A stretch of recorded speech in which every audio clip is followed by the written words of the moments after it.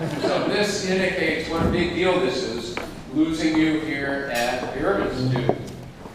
So I want to say, first of all, Tom Gladwin is truly a true blue Michigan man. He earned his MBA here in 1971. He got his PhD here in International Business and Natural Resources Policy way back in the previous century in 1975. In some ways, his career actually appears very conventional. He took a position as assistant professor at NYU as he graduated from Michigan. He progressed through the ranks and became a full professor in 1990.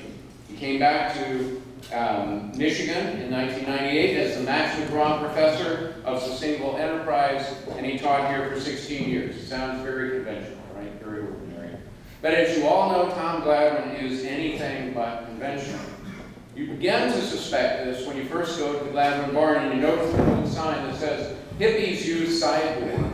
Adding to the Gladwin mystique are the persistent rumors that he used to have hair down to his belly button, and that he bought his house from a convicted drug dealer. Consider his reaction to working in the world of Don Draper. I completed my MBA at Michigan in 1971. I went into advertising, where I was assigned to introduce a new laundry detergent and was told to lie about it. I learned early on that the world of Madison Avenue was a corrupt place. And when you hear the talk that Andy mentioned, the 10 Commandments of unsustainable capitalism, you begin to wonder how he ever snuck into a business school at all. In fact, Tom's first publication, so I went back to look at his CV also. His first publication was in 1975, and it was called An Environmentally Oriented Mode of Industrial Project Planning. In fact, all of his early work was on the environmental impact of multinational corporations. Well, he wasn't the only person writing about this in 1975.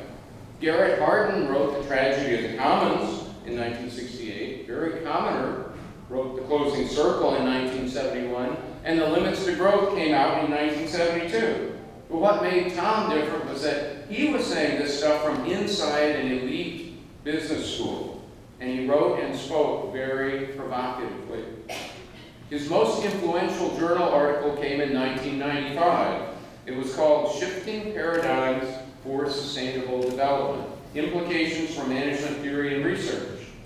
As of today, it has been cited 1,232 times. And I'm going to read you the